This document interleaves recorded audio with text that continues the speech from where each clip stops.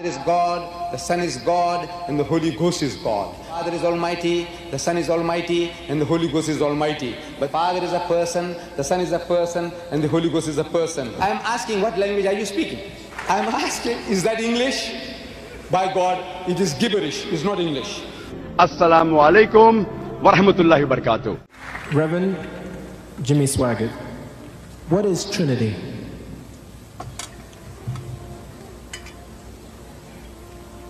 We believe the Word of God teaches that there is one God, not 2, 5, 10, 12, 15, one God, manifest in three persons, three different personalities. We believe there is a Heavenly Father, we believe there is God the Son, and we believe the Holy Ghost, as Mr. Deedat mentioned, that came upon Mary, is also God. They are indivisible, meaning they agree perfectly. They are one in unity. They never disagree. They never have disagreed. We believe that when you get to heaven, if you get there, Jesus Christ, the Son of God, will be seated according to the Word of God by the right hand of the Father, and will actually maintain that throne forever, basically. That's what we mean by the Trinity in a short nutshell.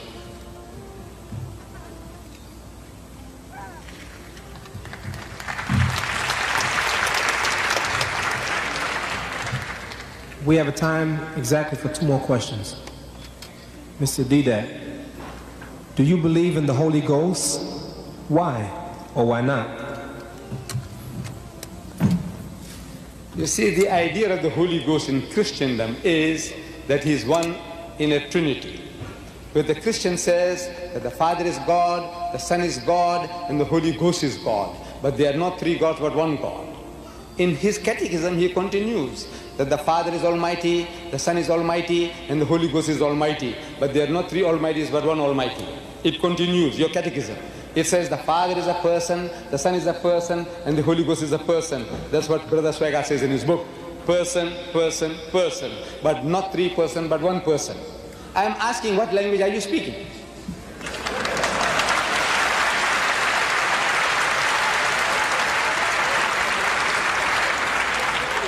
I am asking, is that English? By God, it is gibberish, it's not English. You see, you said person, person, person, but not three person, but one person. I said, Brother Swaggart, you and your 2 other brothers, let's say you are 3 identical triplets. And we can't make the difference out between the 3 of you. They're all identical. We can't make out the difference. If one of you commit murder, can we hang the other? You say no.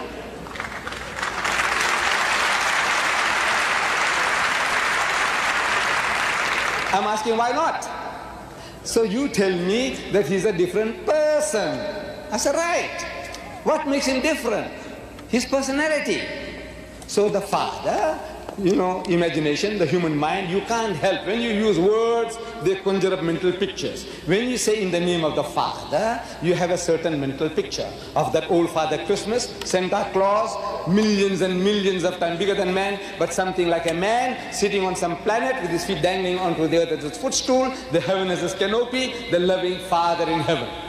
When you say God the Son, I'm asking, are you thinking of a prize bull or a Volkswagen? No. You're thinking of a handsome young man, blonde hair, blue eyes, handsome features. Something like what you saw in the King of Kings, Jesus of Nazareth, you know, or the Day of Triumph, where Jeffrey Hunter was acting. You know, handsome young man, blonde hair, blue eyes, handsome features, nice beard, not with a poly nose, with a crooked nose. That might make other pictures come into your mind. You know, Shakespeare made Shylock famous. Is it Shylock? Shylock? No. You see, so you're thinking of somebody like an Englishman or a Nordic or a German type with a straight nose, the Son.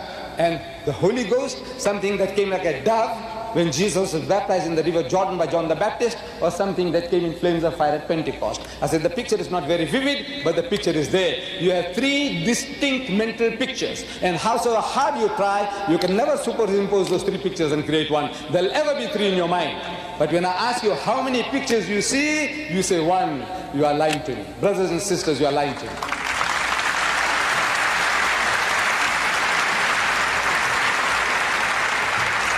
Actually, we have about 3 minutes.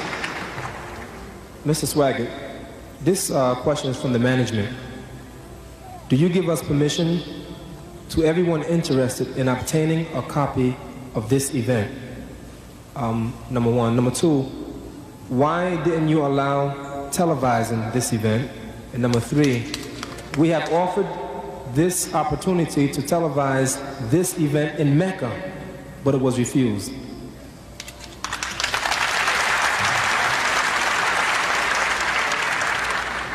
Shame on you, you did misquote me. I did not say that God is a person, the Son is a person, the Holy Ghost is a person, and they are one person. I didn't say that. I said there is one God, not one person.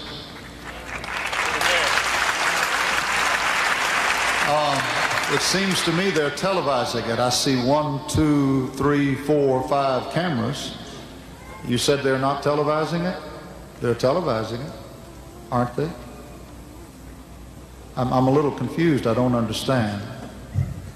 Do you give us permission for everyone interested in obtaining a copy of this event video? Yes, we will certainly do that, providing that you do not edit the tapes.